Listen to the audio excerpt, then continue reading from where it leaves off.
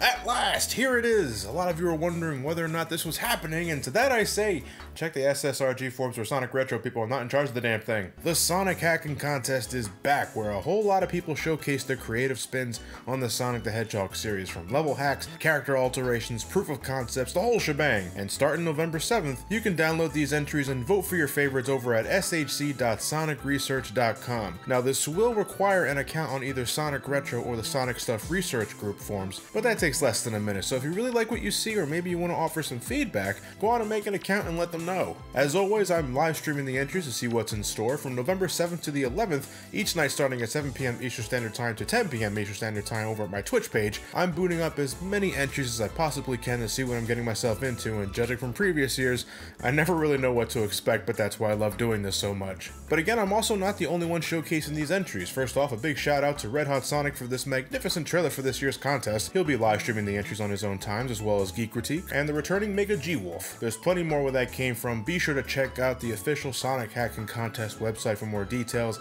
Again, that's shc.sonicresearch.com. The Sonic Hacking Contest 2016, folks. This channel is just going full out Sonic for the next set of videos, so let's start with a bang.